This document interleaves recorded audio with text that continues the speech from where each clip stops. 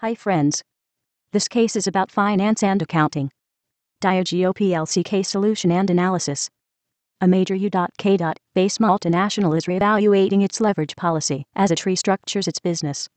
The Treasury team models the trade-offs between the benefits and costs of debt financing, using Monte Carlo simulation to estimate the savings from the interest tax shields and expected financial distress costs under several sets of leverage policies. The group treasurer (CFO) must decide whether and how the simulation results should be incorporated into a recommendation to the board of directors, and, more generally, what recommendation to make regarding the firm's leverage policy. Thanks for watching this video.